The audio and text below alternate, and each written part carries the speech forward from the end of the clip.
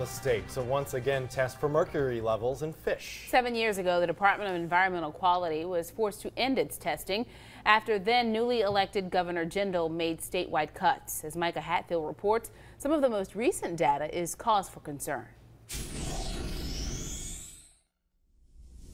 Louisiana is a state centered around seafood.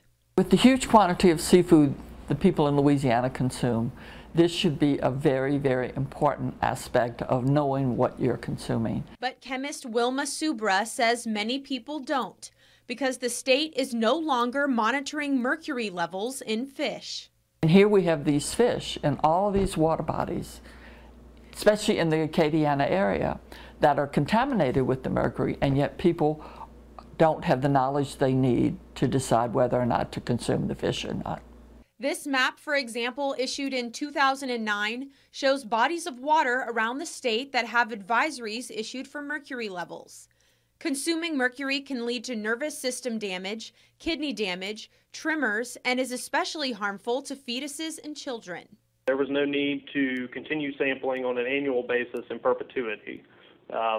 So now that we are a few years out, we are looking at when is it an appropriate time to turn back on the mercury program. And those are technical discussions that we're having now. Micah Hatfield, KATC, TV3. Head to KATC.com. We've posted a list from DEQ of specific fish that should not be consumed.